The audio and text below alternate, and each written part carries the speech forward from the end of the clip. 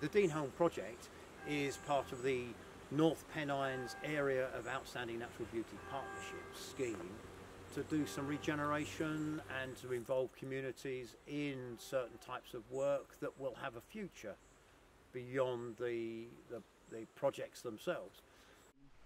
I wanted to get involved because when I first started walking through the woods, I noticed that there was lots of damage had been done to the woods. It was overgrown, and the paths, some of them were slippery and dangerous, and some of them actually went nowhere. And when I saw that there was a project going on to do something to bring it back into use, I thought, oh, that's exciting, I'd like to be involved in that. Oh, the beach circle behind me is quite interesting because it's obviously now no longer a proper circle, but there are lots of stories that circulate within the community about it, including that it's a druid circle, and there's even been weddings taken place fairly recently, in fact, in the middle of it. But also that it was the place that Wesley came to do one of his first speeches to the local community, one of those where he had a mass audience. And I imagine him standing at the top there looking down at all of these people around him.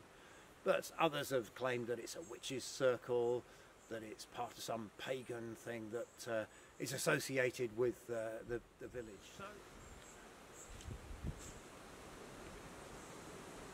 Oh, I mean, it's great in getting involved in something that draws so many people in, that has clear outcomes. You can see that at the time when you come and you do work here. So yeah, there's a lot of pleasure in actually doing something, hands-on, achieving things. I've learned skills, coppicing and things like that, and the path maintenance, and learnt a bit about land management, or woodland management particularly.